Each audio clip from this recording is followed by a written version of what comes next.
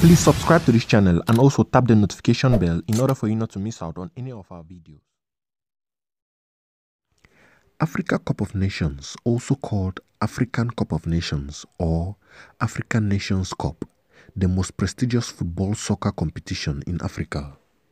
It is contested by national teams and is organized by the Confédération of African Football, CAF.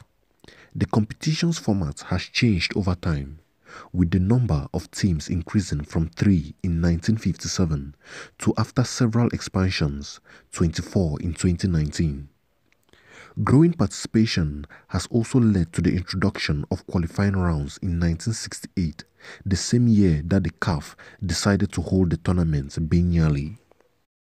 The Africa Cup of Nations was first held in February 1957 in Khartoum, Sudan, where Egypt defeated the host nation in the final to win the Abdel Aziz Abdallah Salem Trophy, named after its donor, an Egyptian who was the first CAF president.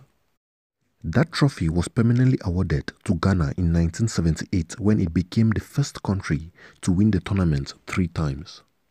The next trophy, known as the African Unity Cup, was awarded permanently to Cameroon in 2000 when the team claimed its 3rd championship since 1978.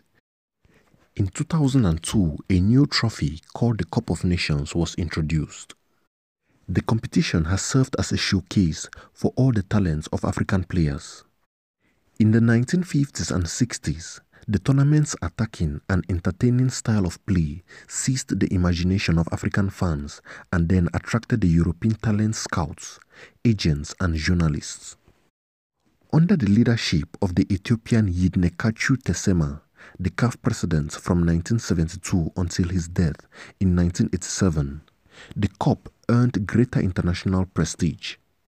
Professionalism was allowed in 1980 and corporate sponsorships accepted in 1984. Among the Cup's greatest performers are Samuel Eto'o of Cameroon, who holds the record for the most career goals scored in the Cup of Nations, that is 18, and the Ivorian striker Laurent Pokou, who tallied 5 goals in a 6-1 victory over Ethiopia in 1970. Beyond the boundaries of the playing fields, the Africa Cup of Nations has been a conduit for the articulation of political values and ideas. Having inherited the colonial institutions devoid of indigenous symbols of national identity, many independent African governments invested considerable economic and political capital into national football teams in order to elicit pride and build unity among their diverse populations.